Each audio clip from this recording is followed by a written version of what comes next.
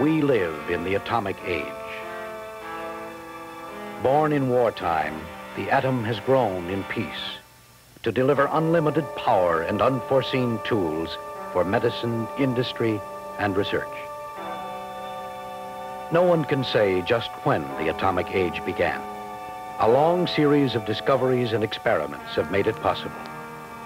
Each a step in the progression which has brought mankind's greatest opportunities and problems. This is the story of one memorable experiment and the scientists who were involved. The persons you see in this film, the voices you hear, are real. These are the people who opened the atomic age. And this is one experiment. The story of CP-1, the day tomorrow began.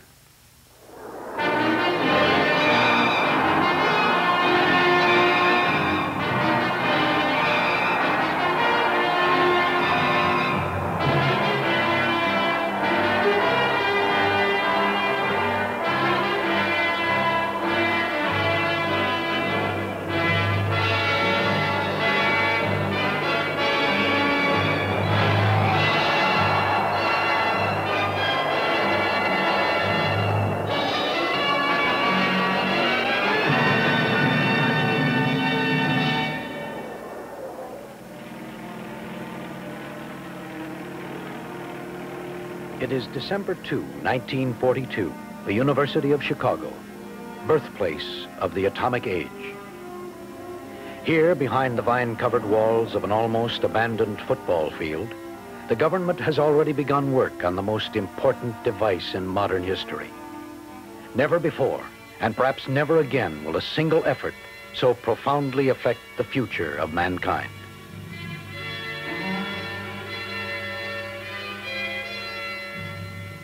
Here in this unimpressive building are gathered part of the elite corps of world scientists who are building the bomb. From every part of the world they've come. At Princeton University, he developed the first theory of fission and debated the possibility of making the bomb. I particularly remember the room down the hall where he was telling us, no, the bomb will not be possible. In principle, you could separate uranium-235 and make a bomb, but in fact, to do it would take the whole energies of a complete nation. Of course, he was only too right. It took the efforts of 3 nations to build it. At Columbia University, Fermi was joined by another prominent physicist, Leo Szilard. Brilliant and volatile, Szilard was almost the antithesis of Fermi. He never lectured, never kept a schedule. A brilliant mind connected to a pair of hands that were never soiled in a laboratory. As the atomic fraternity collected, American scientists were made keenly aware of the German threat. James Conant, president of Harvard, and Vannevar Bush, president of the Carnegie Institution, were already organizing government support for scientific research. To the theoreticians at Princeton and Columbia universities were added the formidable talents of men like Arthur Compton, chairman of the physics department at the University of Chicago, and Ernest Lawrence, director of the University of California Radiation Laboratory and inventor of the cyclotron. Here was an American breed of scientists experienced in the construction of impressive hardware, conscious of world politics, and determined to enlist government support. By the end of They started talking of the possibility of a chain reaction. Enrico explained it to me, and shortly after that, they stopped talking about it. They imposed secrecy on themselves, and then I didn't hear anything for years until the Smythe report. Thus began a bomb, a single bomb, powerful enough to destroy most cities. A bomb big enough to end the war with a single blow. In natural uranium, there is very little U-235. There is no way to make a bomb with natural uranium. But if we make a big enough block of uranium, so enough U-235 will be present, it should be possible to start a chain reaction and for the first time release atomic energy. convinced the team working under Lawrence had made a vital discovery.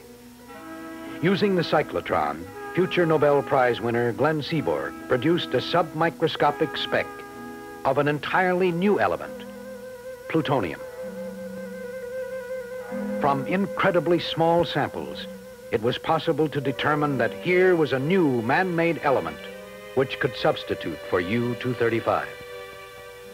The discovery made the Fermi-Szilard experiment more important than ever. If successful, the chain reaction could produce plutonium in unlimited quantities. Furthermore, U-235 was almost impossible to separate from natural uranium. But plutonium could be separated chemically. Here was the ultimate material to make the bomb. The sample that was isolated as a result of bombarding these hundreds of pounds of uranium with neutrons at Berkeley and St. Louis was finally isolated in pure enough form to weigh a few micrograms by a special balance in which a quartz fiber is suspended at one end and comes out with a weighing pen hanging from that end, and then the sample put on that weighing pen depressed the quartz fiber, and the amount that the quartz fiber went down could be calibrated to correspond to the weight of the sample. And using that, the first sample of plutonium was found to weigh 2.77 micrograms.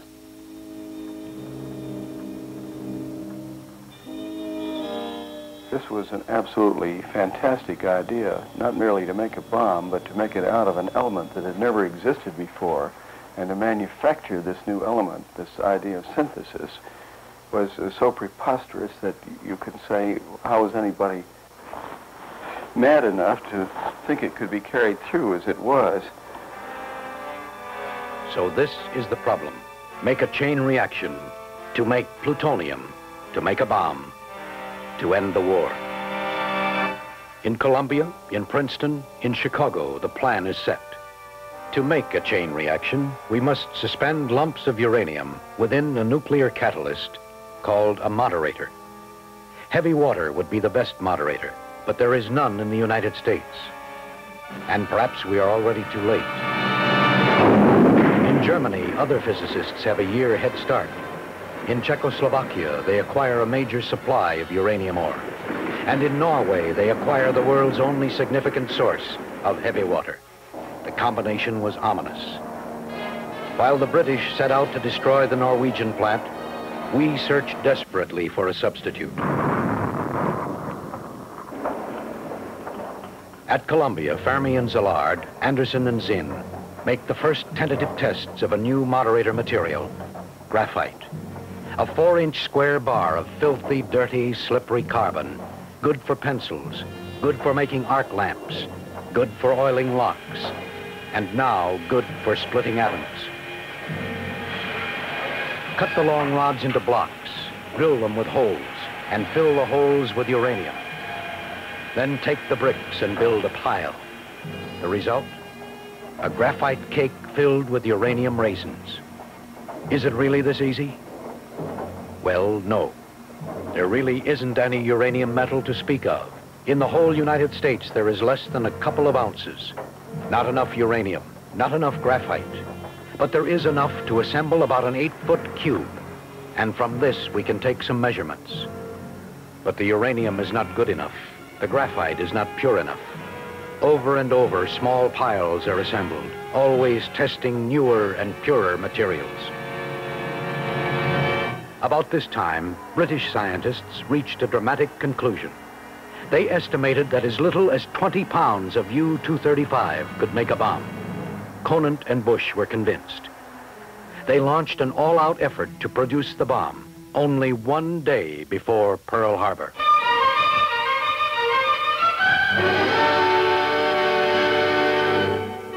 Four parallel crash programs were begun.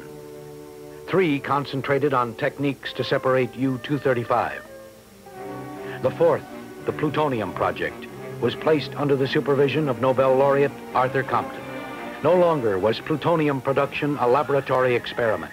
Now it was a military program.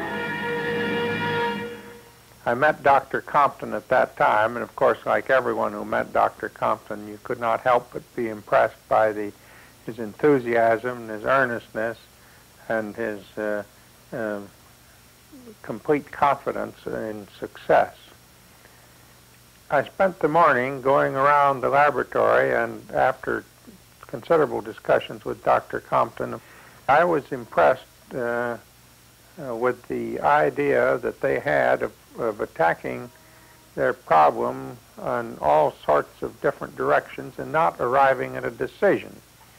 For example, they had 5 different methods that they were talking about for cooling the pile. Now, it just wasn't practical from a management standpoint and engineering standpoint, as well as a research angle, to proceed on 5 different things when there wasn't any advantage to be gained from it. Within weeks, Compton's crash program to develop a plutonium-producing pile had committed over $1 million. Although no one had yet achieved a chain reaction, he laid out a timetable for completion of the project. By January 1943, to achieve the first chain reaction. By January 1944, to separate the first plutonium. By January 1945, to deliver the first bomb. It seemed certain by now that sufficiently pure materials would sustain a chain reaction, but it was not at all clear whether such materials could be produced. The most minute impurity could effectively block any reaction. There was only a single producer of large quantities of graphite, the National Carbon Company, and in Canada, the only significant uranium mine in the Western Hemisphere was being activated to produce uranium in large quantities.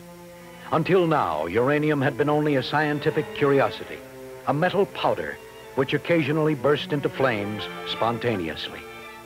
At Iowa State University, Frank Spedding, a chemist who had worked with similar materials, developed a new technique for producing the metal. Into containers was loaded a mixture of calcium and uranium salt. When ignited, the reaction produced a heavy ingot of substantially pure uranium. There was a great deal of curiosity on the campus as to what we were doing, particularly as once in a while one of our retorts would blow up, and with the magnesium, which is what you use in flash powder, it would light up the whole building, and it gave a illusion. The light was so bright that the building swelled up and then sunk back. And the college press office was right across the street from this building, so naturally their curiosity was very great, but nobody would talk, so they didn't know what was going on. Now Compton was... And I told Compton that the only one that I knew of that could do the job was DuPont. And I talked to the DuPont people, and it was arranged. Finally, they agreed that they would do the job.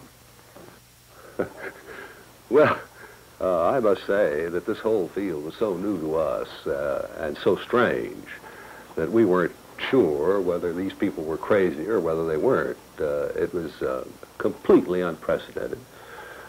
The only thing we felt we could add to it, actually, was our knowledge and experience in designing and operating plants of great substance and great magnitude.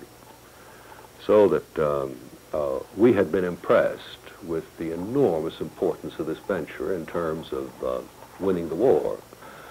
Furthermore, we recognized this was a potential engine of great destructive power, and we didn't want to make any money out of it. So we decided, as a matter of patriotism, if you want to use that somewhat hackneyed word, that we should devote our talents to the service of our government in a critical time. We should devote our talents without trying to earn a fee, small or substantial, out of it. November, and the pile begins. Not another test this time, but a full-scale attempt to start a chain reaction. This will be the 31st pile, bigger and with better materials. If the new pile is big enough, it ought to go. But because there is so little material, so variable in quality, we must be miserly. Make every bit of uranium count. No rectangular pile this time. We need the most efficient pattern for our small supply of material. Round. In the middle, where it will do the most good, we will put the uranium metal. Around this, we will put the weaker uranium oxide, always with the best material toward the center and the poorer toward the outside. And of course, as always, the material must be formed in lumps, and between these, the graphite moderator.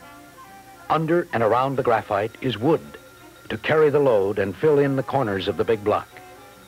And what if there isn't quite enough material? Or what if the material isn't quite good enough? Then what? We can do one last thing. We can take out the air between the bricks. So, just in case, we order from Goodyear a square balloon, just the right size to fit around the pile of carbon blocks. And if we must, we'll pump out the air. As fast as material arrives, it is sawed and planed, drilled and turned and pressed, and stacked in the ever-growing pile. Here are actual photographs taken as the pile progressed, layer on layer of graphite bricks and uranium eggs. But size is not enough, because if it works, this pile, Chicago pile number 1, will need to be controlled. Here's how. Into the pile, we will add rods of cadmium, which soak up neutrons. As long as these rods are in the pile, there can be no reaction. But pull them out, push them in. These are the control rods which will turn it on and turn it off. There are 3 sets. First, a set of motor-driven rods, controlled from the balcony. These will be used for a coarse control of the reaction. Second, 1 additional rod for fine control. This will be pulled out by hand.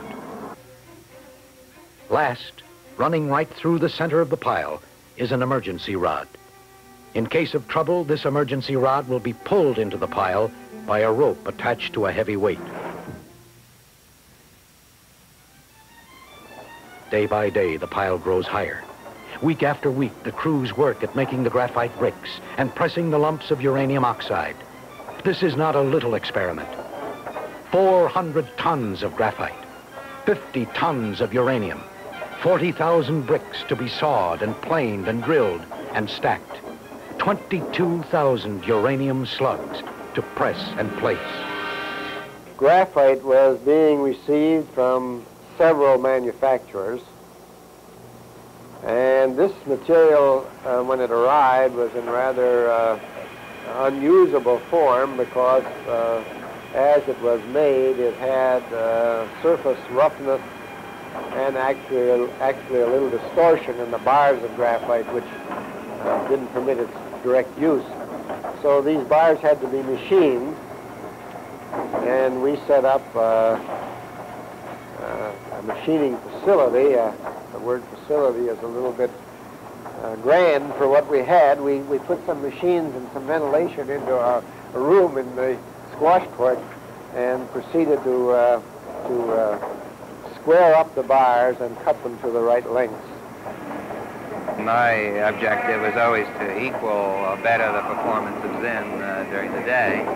So my group always put on the same number or 1 more layer, and then we went home. So it wasn't really a 24-hour shift, but it was more like 16 or 18 hours or something like that.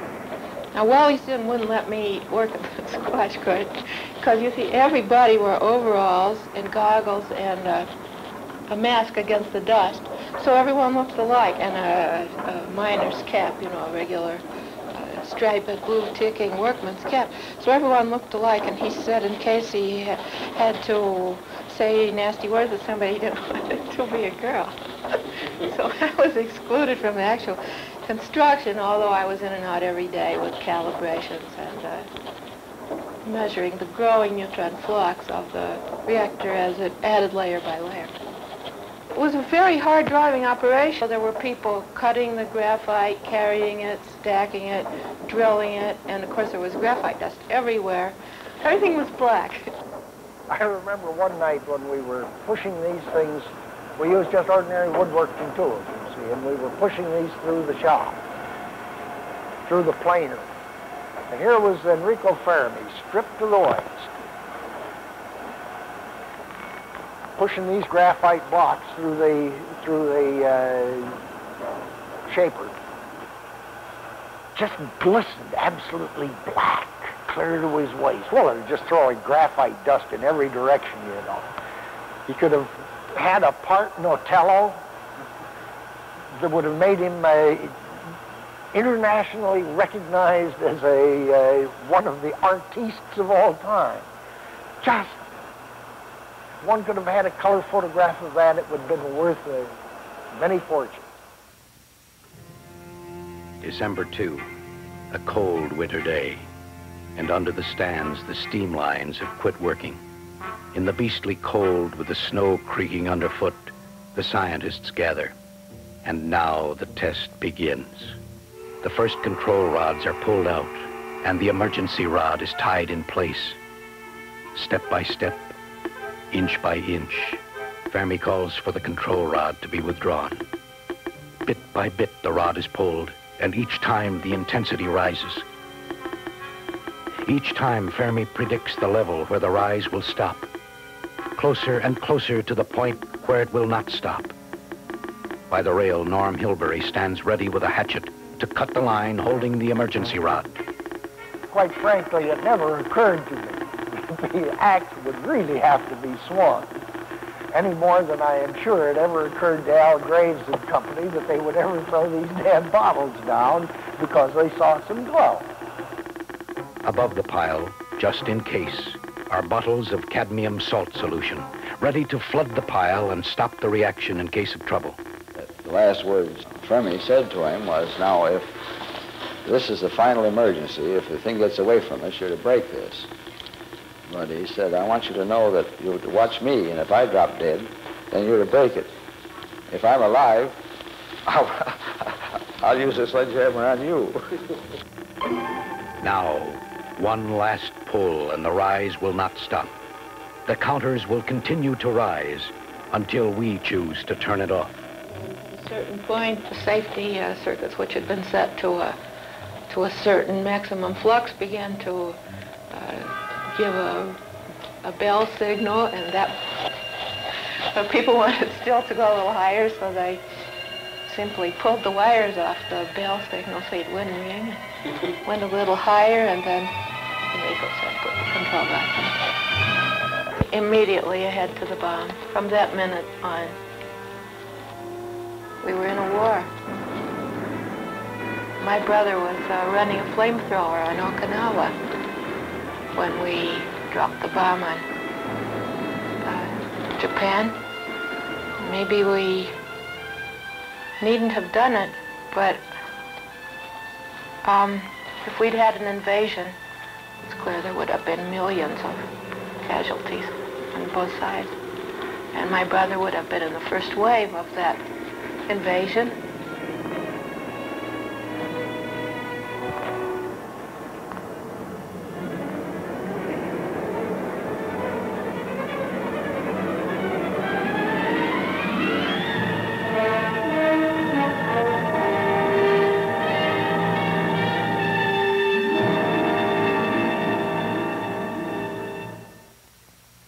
We live in the atomic age. Tomorrow's power is here, and we will live to see most of our electricity come from the atom. Huge plutonium-producing reactors, direct descendants of CP-1, will make their own fuel and desalt water to irrigate the desert. Tomorrow's medicine begins with the atom. In chemistry and industry, we benefit more and more from the new technology. And who can say where it all began? We are all part of a silver chain that leads from Greece and stretches out of sight. CP-1 was not the key that unlocked the door. Rather, it is a shining link in a complex and elaborate chain of events, a gleaming marker on a rising curve of scientific knowledge which has changed the world. Who can say when the atomic age began? CP-1 is a convenient point to say it began about here.